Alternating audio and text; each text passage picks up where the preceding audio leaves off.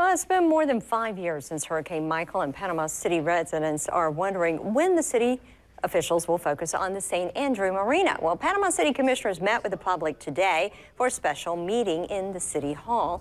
Before the meeting, city leaders let the public know about their plans to lease the marina to a private company known as the St. Andrews Marina Partners. A large group of residents showed up to voice their concerns. That included the marina remaining under the city's control, fixing the bulkheads, and residents being able to have public access to the water. But residents say all of that means nothing if there isn't a functioning marina. We just need the marina repaired. Everything else will happen, just like everything's happened in St. Andrews over the last 30 years.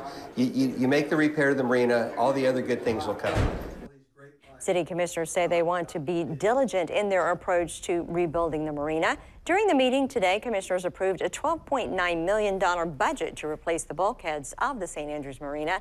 They say it's going to take time, but urge residents to be patient and trust the process. We've got a good partner that we feel like can complete the project and do a good job doing it. So we're very hopeful that we're going to see a rebuilt marina better, and really what's going to be something for everybody to enjoy for generations to come.